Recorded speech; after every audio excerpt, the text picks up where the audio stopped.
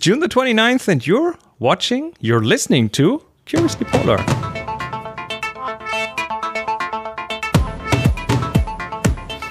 See, I noticed you're listening to, because this is an audio podcast, not just a video show. Hello, everyone. We are back with another episode of Polar. With me are Henry and Mario. Buonasera. No, how do you say this in? Buongiorno. Buongiorno.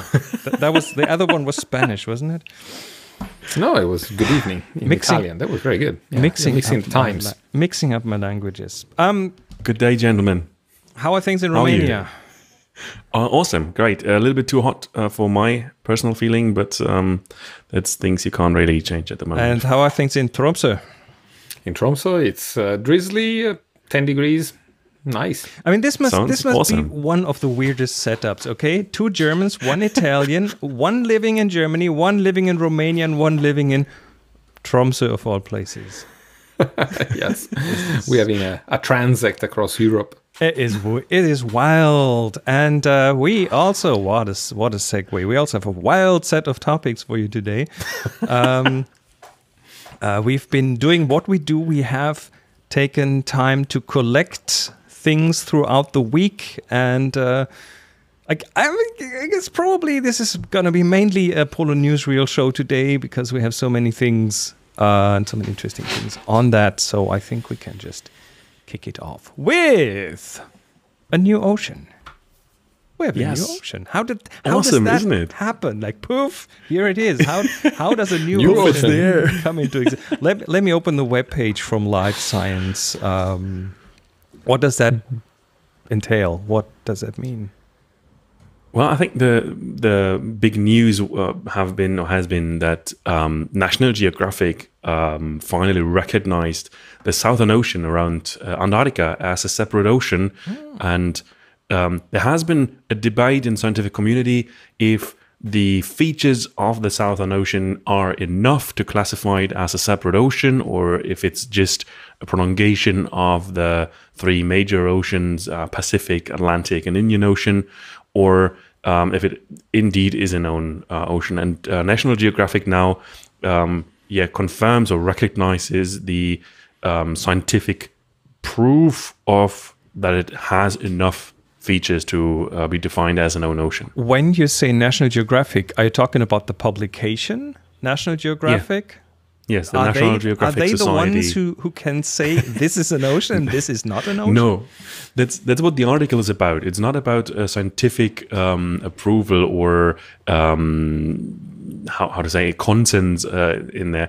National Geographic has evaluated the data over the years and has now come to the conclusion that there is a majority of scientists or a majority of studies proving that the Southern Ocean has the features of an own ocean, and by that recognizes that. So in their maps, and that's kind of in popular literature or popular media, the National Geographic maps are like the benchmark for others, and by that, having that in their National Geographic it's the maps, mapping entity of National Geographic, pretty much. Because I don't know the exact setup, but I think those are kind of separate entities anyway. There's National Geographic Travel, and there's maps, and there's the magazine, and so on.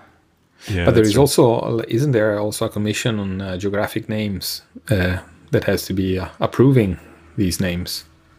That is true, but I think the Southern Ocean has been approved a long time ago, even though it wasn't really defined as an own ocean.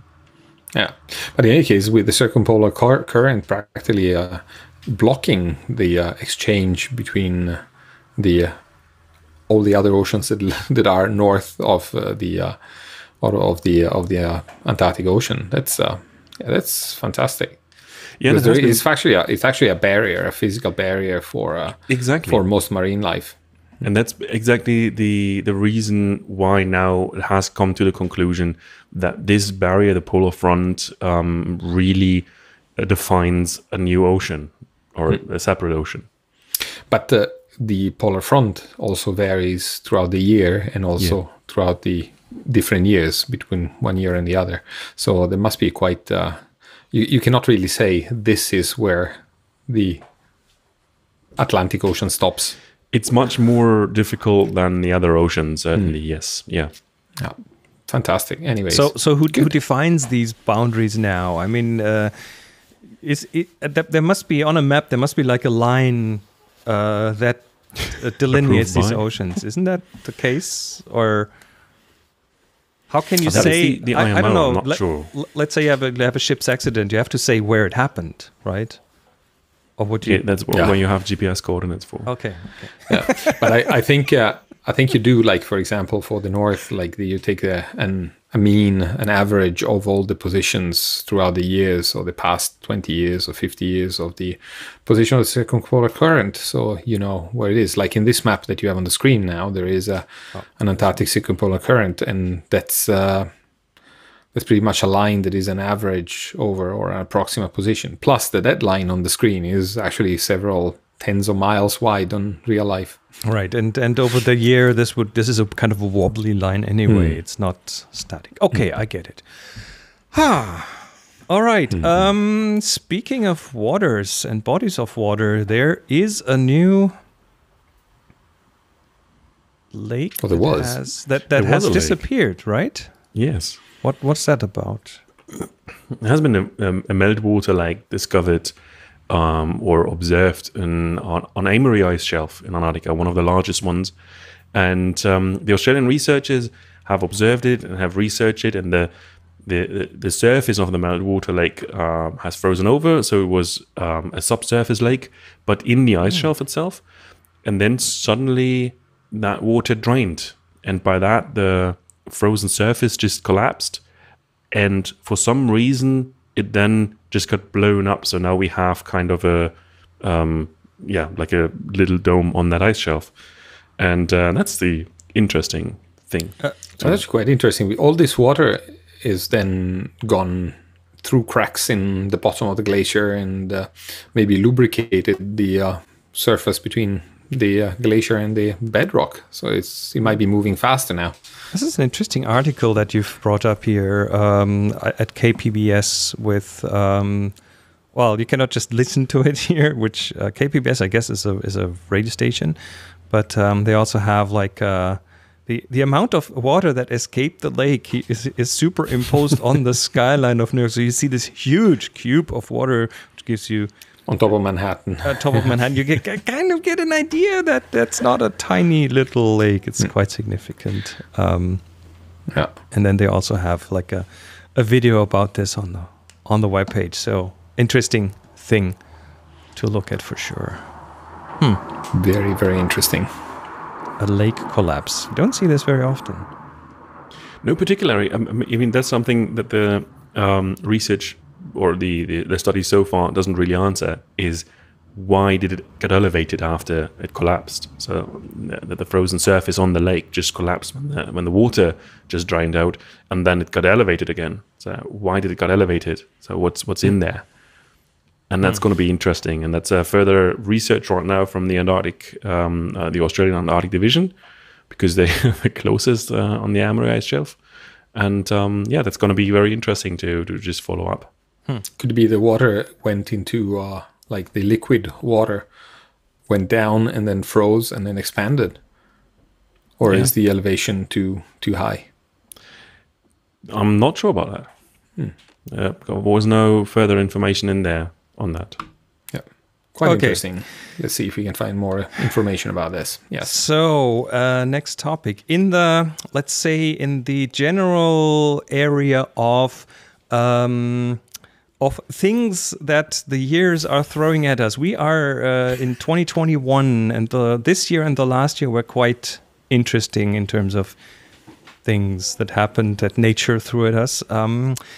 Here's another one that, I don't know, should I be concerned? There is an organism that's been living, that's been frozen in Siberia in the permafrost for 24,000 years, and they have just thawed it up and it just came back to life. What does that mean? Is this dangerous? Are we all going to die? Well, no. Yes, we are. But, we are all going to die. Are we going to die quicker? Maybe not because of this one here.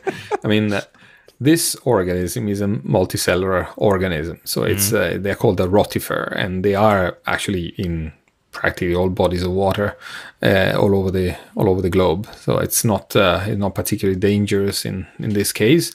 And the interesting part is the interesting thing here is when you can find an organism that has been frozen for such a long time, and there is no decay of the DNA or nothing that actually impairs its function when it's thawed up again. And I mean, we can talk about cryopreservation of people, and it was science fiction, but we're getting closer to being able to freeze multicellular organisms and thawing them and finding out why and how it can do this. It's amazing. There was some time ago something about a tardigrade, these small tiny little teddy bears that can survive all sorts of situations, and like being shot at a surface with high speed. Wasn't there? Were there some out in outer space and came back and were still alive? Exactly. So it's actually new things that we discover about life, and as most animals, this organism is made of cells. This rotifer is made of cells, and these cells contain a watery saline solution, and this also expands when it's frozen. And in this case, of course, the animal was definitely frozen, and normally it would break out the cell walls, and in this case it didn't. So its cell walls are also special. And studying maybe something that would look insignificant and very small, it's still it can surprise us, and it can give us indications of how to survive a frostbite, for example, or maybe freeze ourselves and hope that whatever whatever disease we have might be curable in a few thousand years. Exactly. Well, life finds a way, as they say. Life finds a way, unless it doesn't, which is the next article that we have here in the newsreel. This is in National Geographic magazine. I'm good. I'm really on top of my game today. This is from National Geographic magazine, and it is an article about soils from Antarctica that seem to contain no life, which blows my mind, because I was under the impression, and from all I've learned in the past, is that that you could pick up a handful of soil from anywhere in the world and it would have bacteria in it and some life forms. But this is apparently not the case everywhere. Exactly. And this is, we're talking about soil. We're not talking about like sand, or like, we're talking about something that should be fertile and should be containing bacteria. And there are no places, before this study, there were no places on Earth where the soil didn't contain bacteria, so some form of life. And in this case, and they of course put a caveat that they might not have seen everything, but in this case they have researched with the PCRs, or with the same system that you have in order to find if you have had COVID in your samples. So amplifying the DNA, like trying to figure out if there is any trace of life if you can find DNA in this soil, and it's not possible to find DNA. And this is really interesting. If you're talking about something that is totally sterile, well, that soil is probably just as sterile as an operation chamber, or maybe even more. Yeah. And where was it found? That's in Antarctica, and now there are several places that are visited by animals, and of course these, if you're talking about in Antarctic Peninsula, where there are colonies of penguins or birds. But if we're going further in the dry valleys, then you have places where there are no vertebrate life apart from a few researchers, and this actually brings to us the importance of being careful when exploring exploring places, because when we move, we bring with us all of our microbiome, and it's very difficult to not to leave a trace.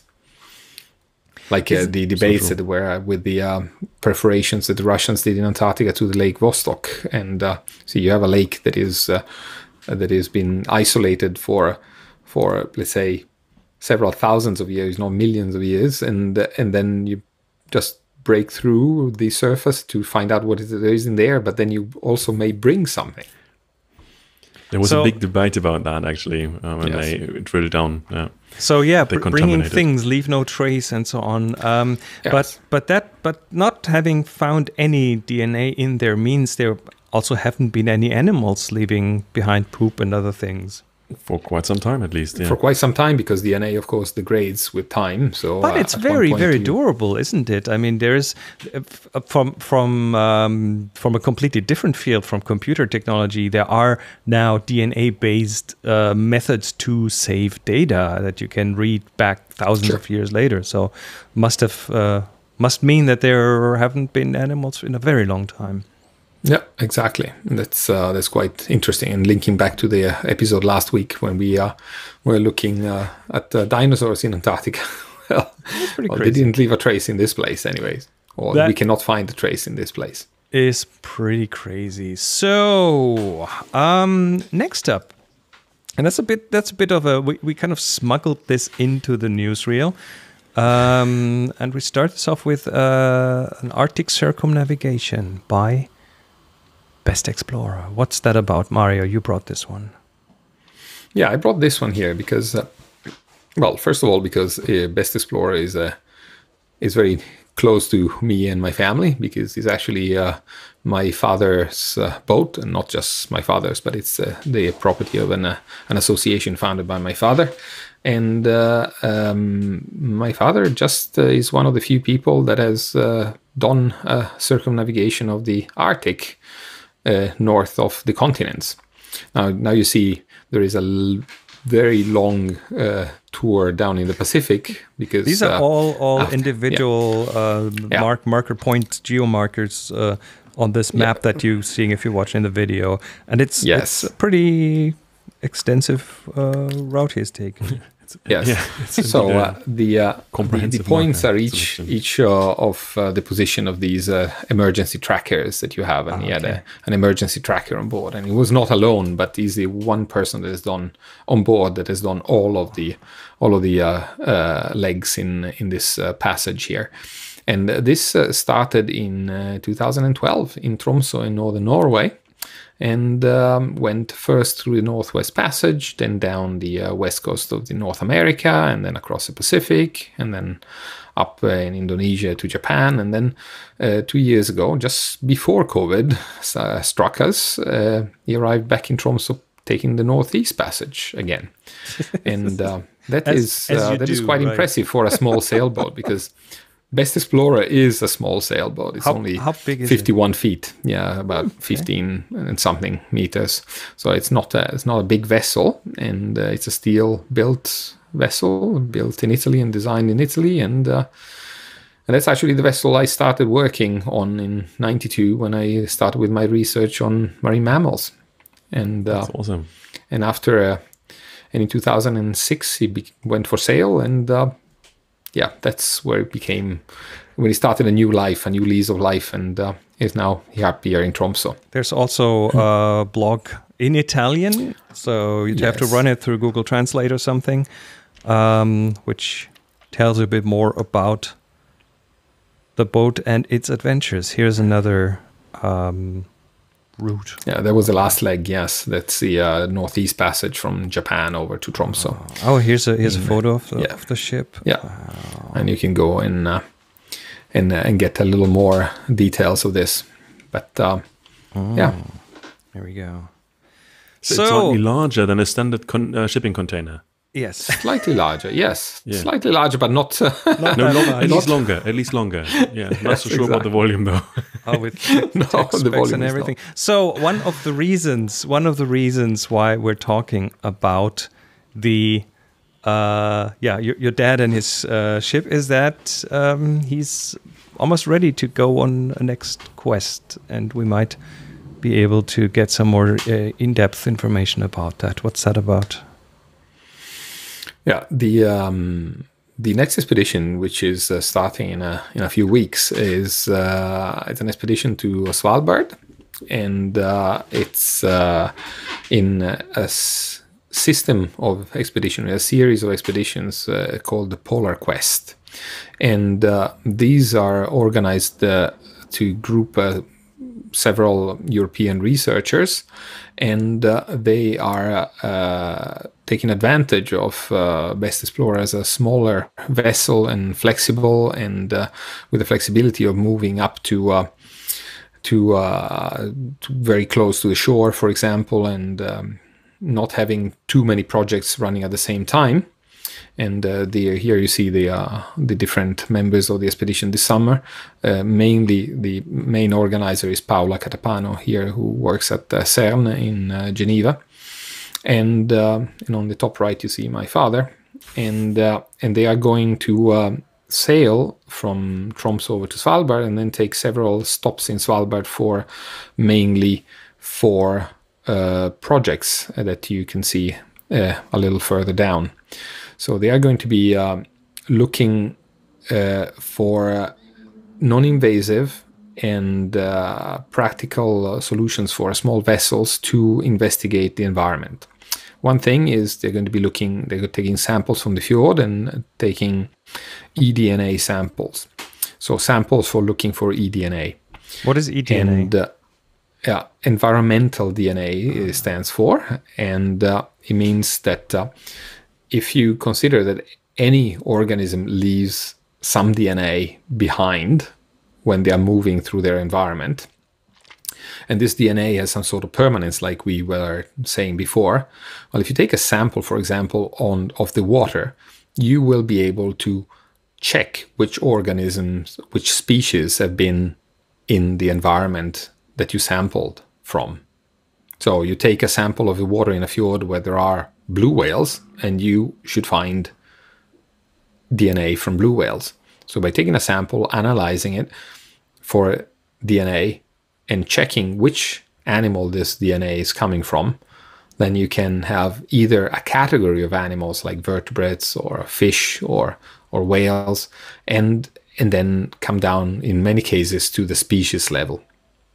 So this is not just an explorative mission. That's also a very scientific mission. I like this. It's very scientific, and this is just one of the projects. They are then investigating using drones the location and the dynamics and the shape of the several glaciers. So they are mapping some glaciers with the drones, and they're going to be taking samples of the water as close as possible, as close as defendable for safety to the front of the glacier for microplastics. And this is also a very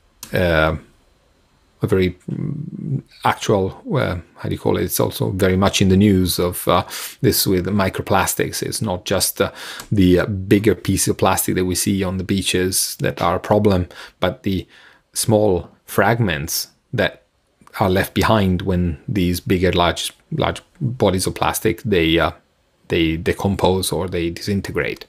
Do we speak about UAVs or submersible drones? We are talking about both kinds. I mean, for the mapping of the size of glacier, yes, flying and diving drones. Flying drone, yes, but also underwater drones.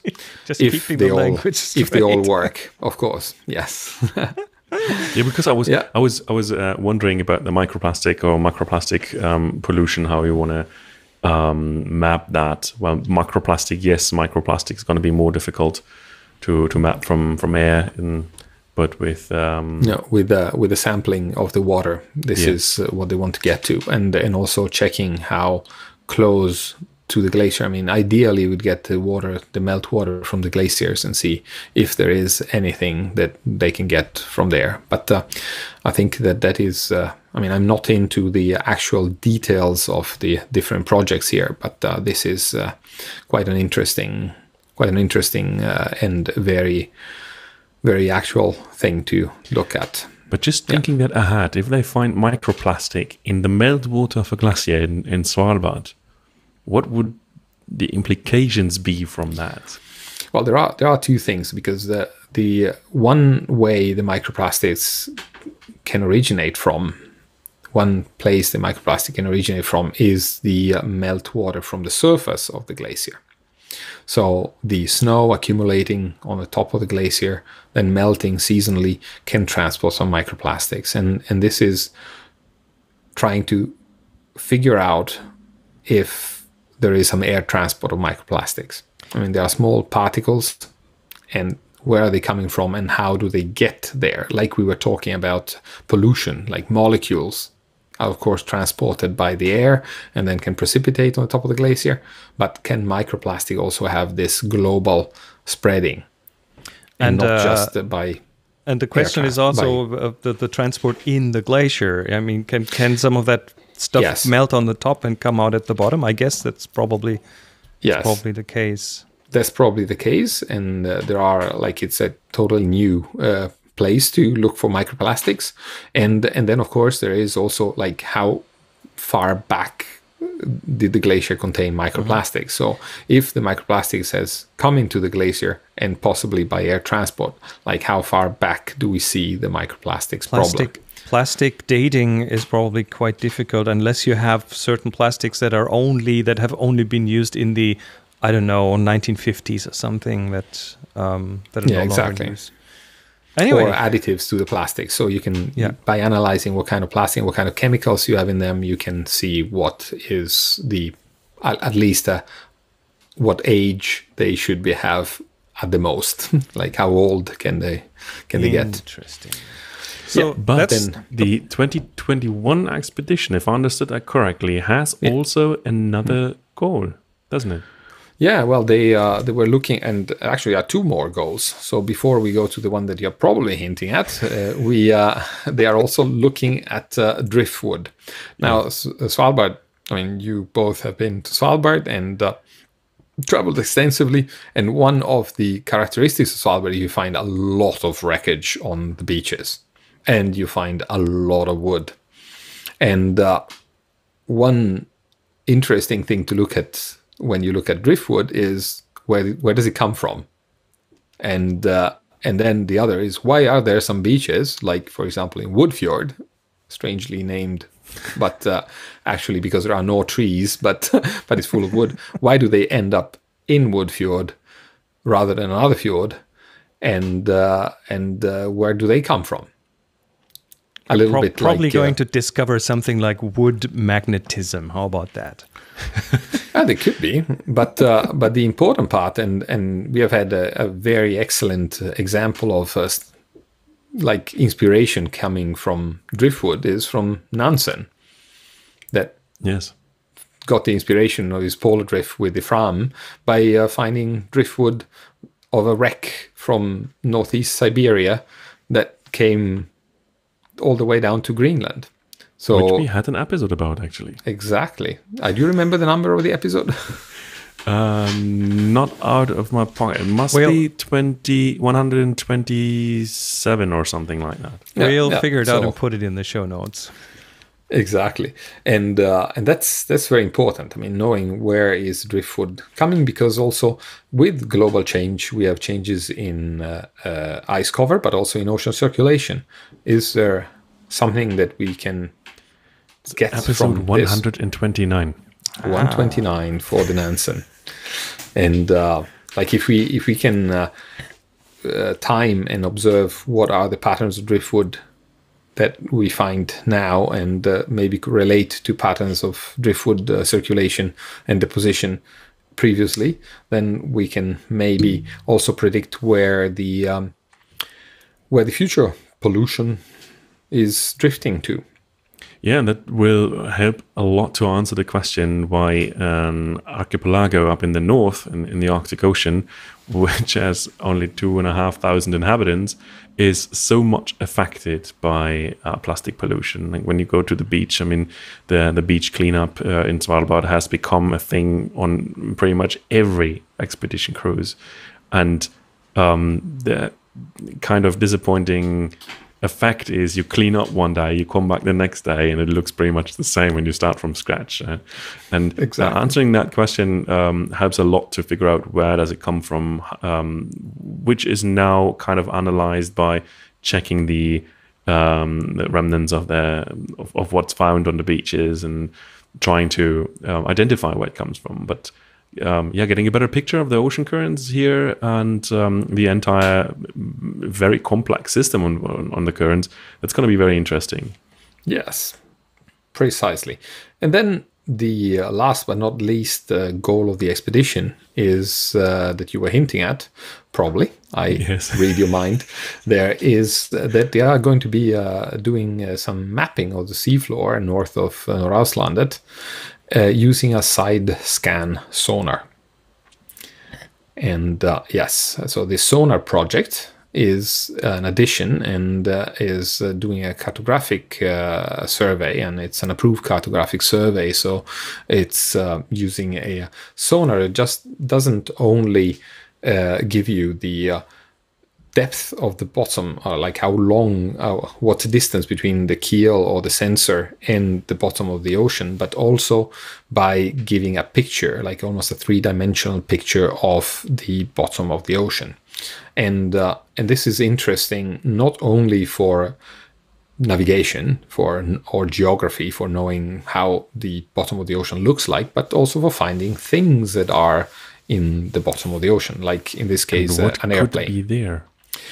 Yeah, they are going in this area because it is an important piece of the puzzle that they are looking for in the polar exploration, and that they are looking for the wreckage of the skeleton of the Italia airship. I remember we talked about this. That rings a bell. Yeah, it rings a bell. Definitely does, yeah. So when Nobile organized this second expedition to the Arctic region with the airships, I mean, you remember that the first expedition was with the airship called Norge, and went over the North Pole and ended up in Teller, or close to Teller in Alaska.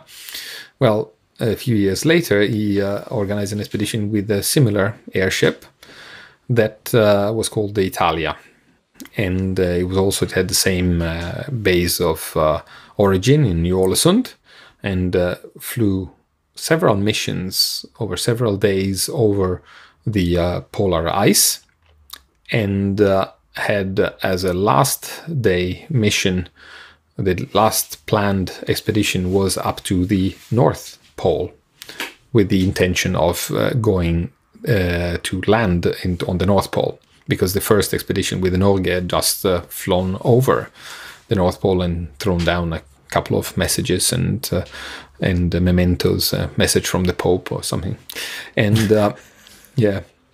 And coming back from this expedition, the Italia experienced technical problems, and it crashed, and it was on the ice, and it has been the occasion of an enormous effort in search and rescue, probably the first multinational, multi-ship, multi-airplane effort made for search and rescue in the Arctic. And it involved one of the main characters of the heroic age of exploration, who disappeared while searching for Nobile. Yes, and you are hinting at Amundsen. Yes. And Amundsen left, called an expedition as well in going searching for Nobile. He left from mainland Norway, from Tromsø, and it disappeared while flying over the Barents Sea, so on its way up to the search area, because the position of the exact position of the wreckage on the ice position where the people or the crew of the Italia was more or less known, but with a huge area of search, because they didn't have GPS coordinates, and they had just a small wireless set that was sending they were sending a message out that they needed help, and so there was a need for airplanes, and it was actually an airplane that found the party stranded on the ice, and a Swedish airplane. Yeah. There's a nice movie from the 60s about the entire incident, the Red Tent, named after the tent. Was I'm not sure if it was painted red or if the canvas was already red, but a very nice. I think it was a Soviet co-production, because obviously they got then rescued by a Soviet icebreaker. So they had the Krasnik. Exactly, had an interest of showcasing and highlighting that. But it's actually a very nice movie in the first place, and it gives a good background story around that. And what's really interesting on that note is Sean that Connery. Sorry. Yes, Sean Connery plays Amundsen, if I remember correctly. All right. And if I also remember correctly, and that's the important note, is that even though the airship crashed, almost all except for one could be rescued. There was just one fatality, if I remember correctly. Yeah, there are the airship broke on the ice. I mean, it hit the ice because of losing altitude, and it crushed the ice. The part of the gondola that was the main part of the airship where the people were broke off, and the rest of the wreckage tumbled away. And it was visible from the red tent there where the gondola was. It was visible, and they saw more or less where it was. So there is an indication of where the wreckage could have been. But then, there was ice, and the people there, they perished. Of course, they were never found again. And and then the ice drifts away, and who knows where the ice melted and released the wreckage. It was a structure, a metal structure that is probably down somewhere in the bottom of the ocean. So how high are the chances of finding something there? Well, it's the chances are quite low, but it's still possible. Oh, it would be sensational if they would find something. Yes, sure. It would be quite sensational. Now, if we make a comparison, the LATAM where Amundsen was flying when he disappeared is in an area that has been searched extensively and is trawled by fishing boats, and it's been searched for with side scan sonar for oil and for mineral exploration in the Barents Sea, and they haven't found the wreckage of this plane. Now it's a much smaller structure, of course, because the Italia was about 200 meter long or 100 meter long. The good thing is, Mario, your father is involved in that whole thing because it's his ship. So what we're trying right now is to set something up where we might actually get him on the show as well, so he can tell us a bit more about this. And I guess that kind of gets us to the end of the episode. Thanks everyone for watching. One last little bit that I found funny. You both have lived in Iceland, so an image went through Twitter over the last couple of days of a hotel phone that has a button that says Northern Lights Wake Up. So the tourists who come to Iceland, I just found this a nice little almost Arctic thing.